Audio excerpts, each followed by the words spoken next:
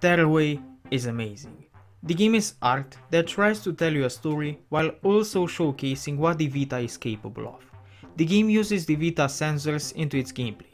With the front and back cameras you will take pictures and use those pictures in various ways. Also, you appear on the sky. With the rear touchpad you will have to solve puzzles. With the touchscreen you will also have to do stuff.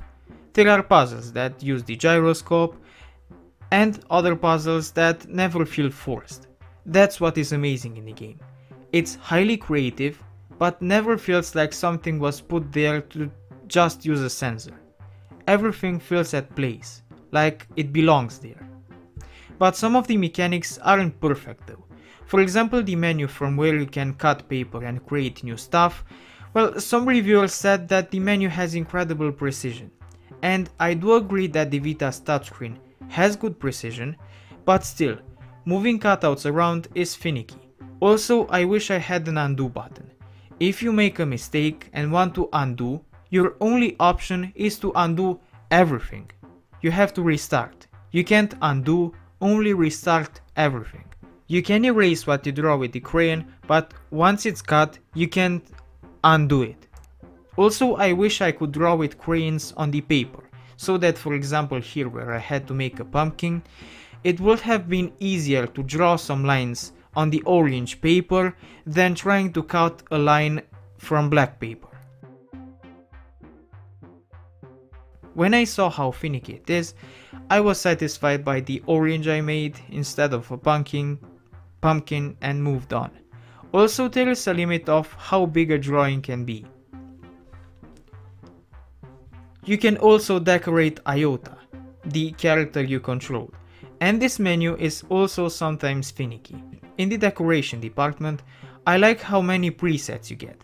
There's a wealthy amount of customization options, and you can even create your own presets. And you will use this menu to customize other characters too in your journey. Now about the journey. The game advertises that you get your own adventure.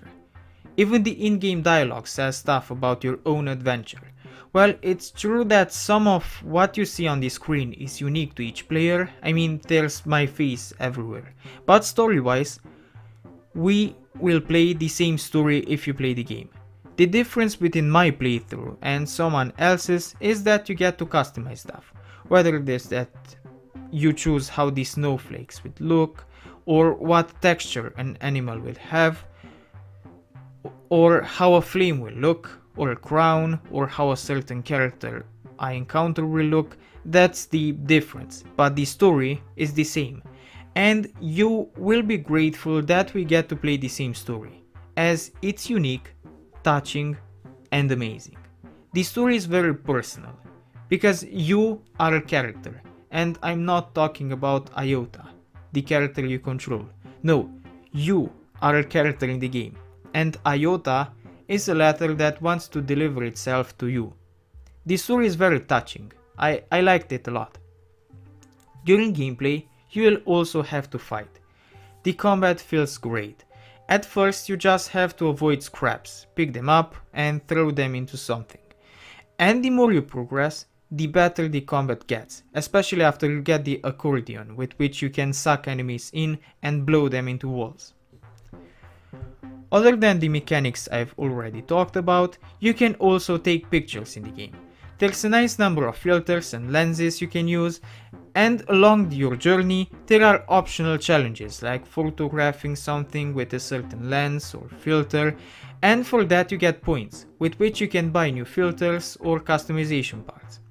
Also, by photographing objects fully in white and re-giving them their former colors, you unlock papercraft blueprints. Also, the music in the game is amazing too, just like the game in general. It tries to be art and it succeeds. It's not just art that only critics will understand. The game is heartwarming for any player. The creativity in the level designs makes the game varied, and the variety never feels out of place, or like it was put there just to check some boxes. And the story is very touching because it's more personal. You are a character in the game. I will recommend you the game. If you have a Vita, you should definitely play Tearaway. Okay, so this was the video. If you liked it, please hit the like button and subscribe. If you want to financially support me in my pursuit to review as many video games as possible, you can do that on Patreon or on the channel's membership section. You would help me a lot. If you want, you can follow me on Twitch, Instagram or Discord. And if you want to see another video of mine, just wait till I stop talking and there will be thumbnails of other videos I've made. Thanks for watching.